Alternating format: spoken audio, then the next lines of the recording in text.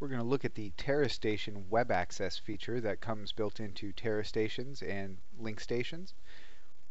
This is the new 2.0 firmware, and we'll be covering how to configure your WebAccess settings, how the users and groups work with the shares that you have active, as well as what you're going to have to forward in your firewall in order to do this.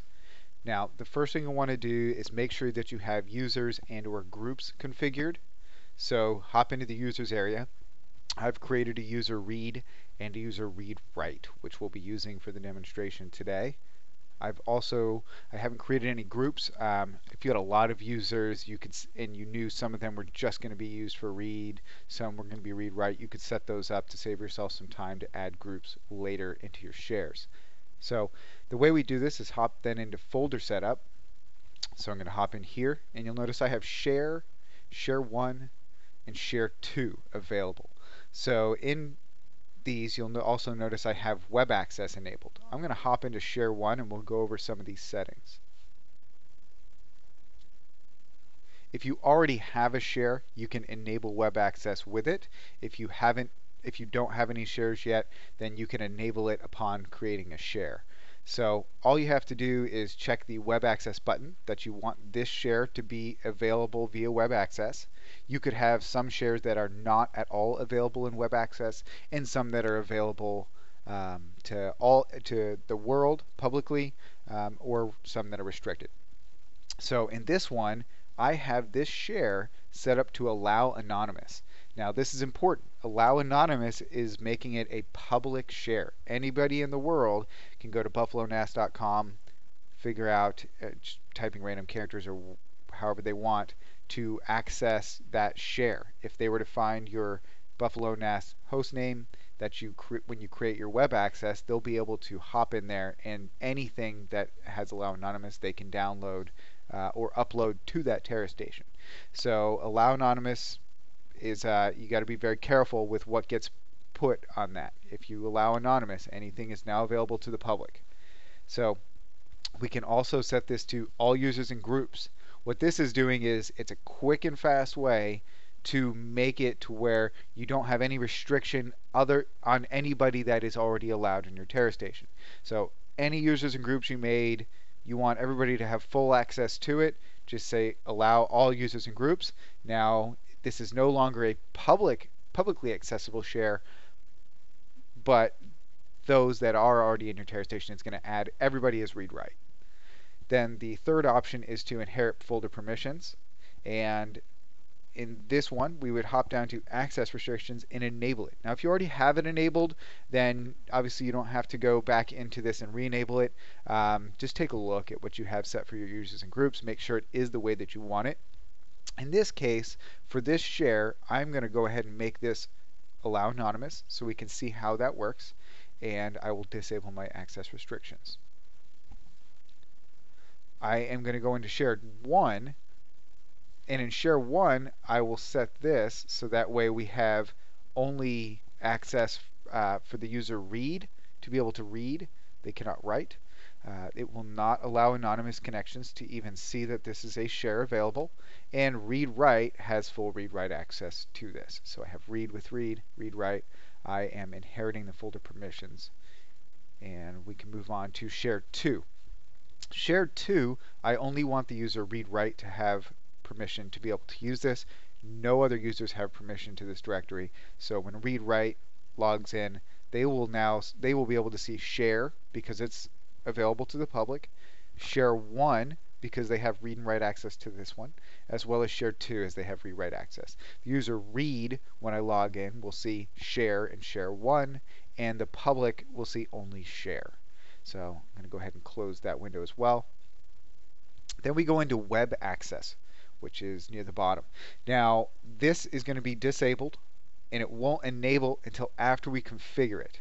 So we're going to go here, and we're going to configure it. Now you have to hit the edit button. I'm not going to enable HTTPS or SSL. You can, if you want to encrypt the traffic as it's being uploaded and downloaded, then you would want to enable HTTPS. So it's just as simple as saying enable.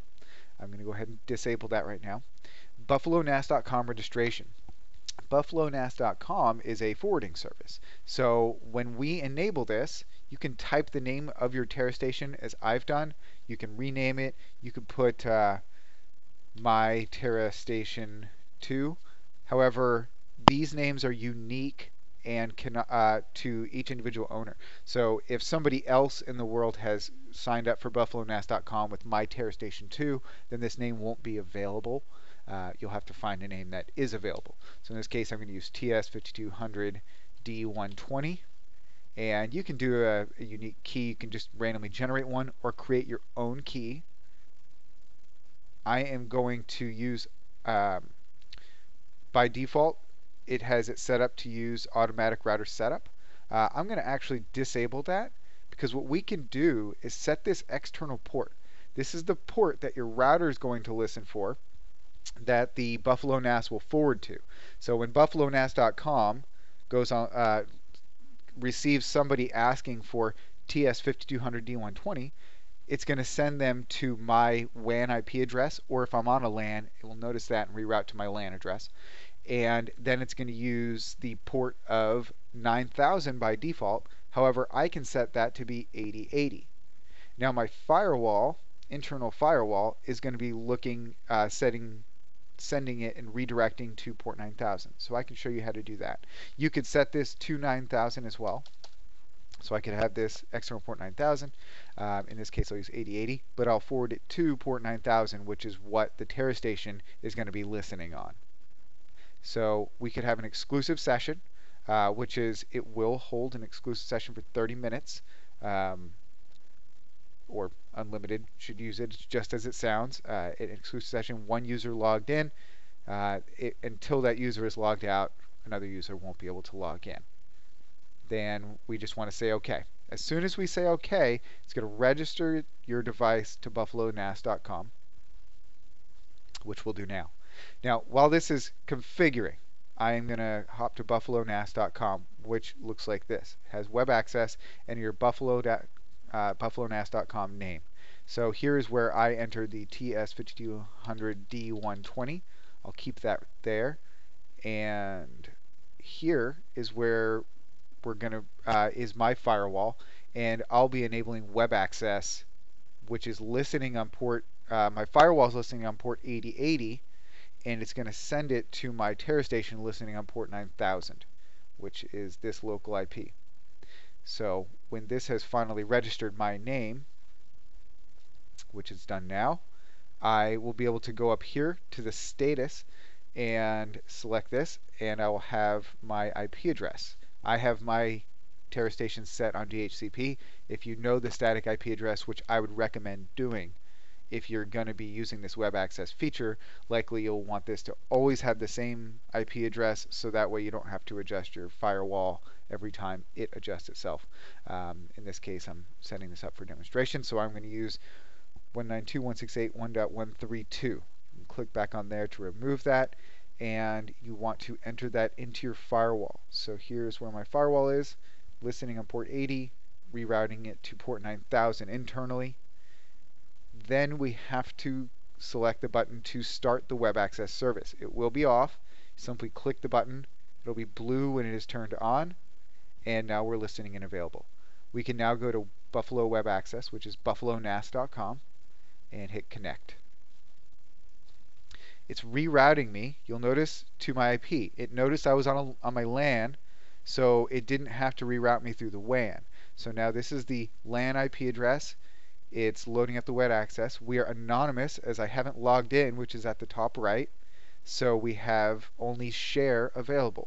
So if I double click down into share, or use the folder system on the left side, which is a standard looking folder system, you'll notice I can click through and I have all of my files available.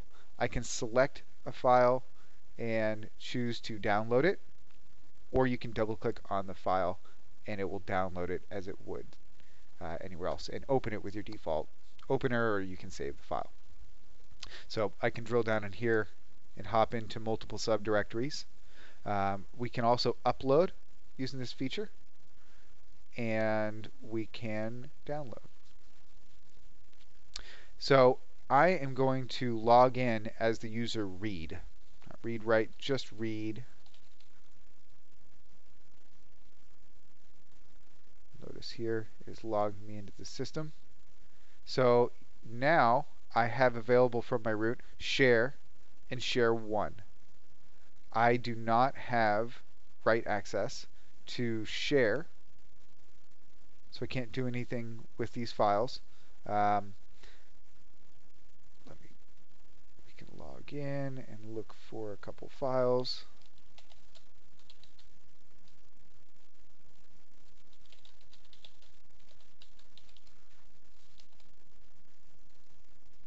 We can upload comparison. And now I've uploaded.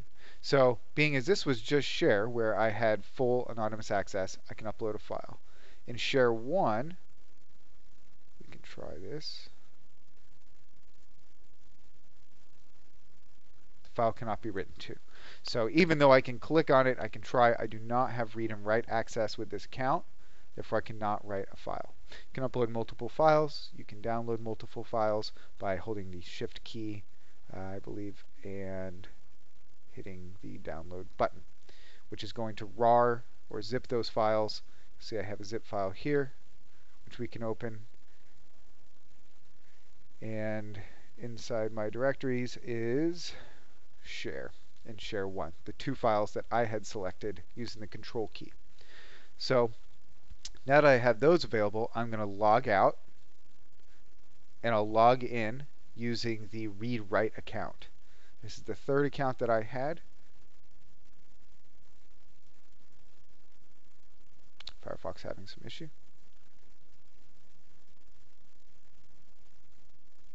There we go. We use login as read-write.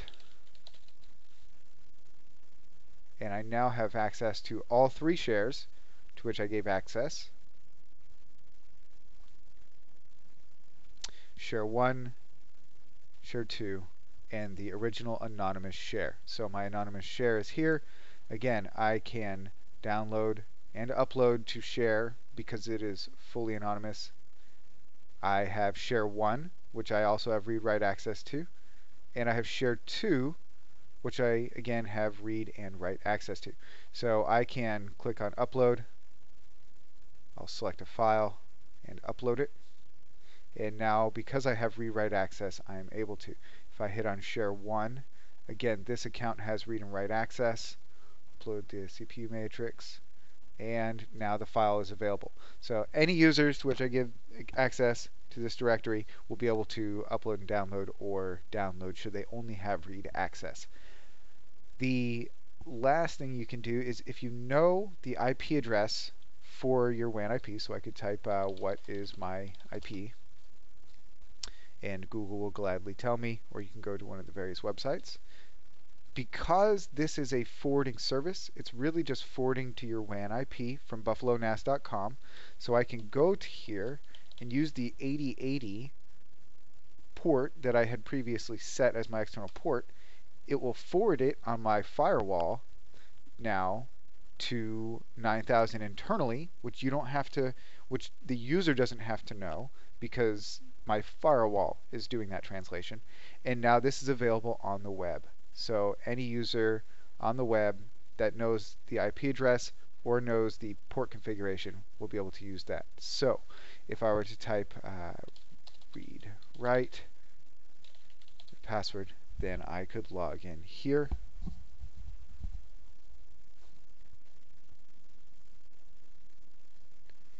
And there we have it. We have our performance tests and shares available.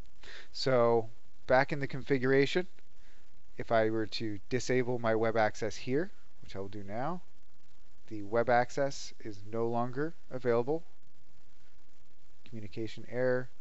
The server is no longer running. We can go into Buffalo web access settings and readjust our settings. I can change my key. I can adjust my ports. You'll notice it's back to a lot of it's back to defaults. I can adjust all of my settings in here and reinitialize Buffalo web access. So that is the demonstration. If you need any help, just type it in the comments.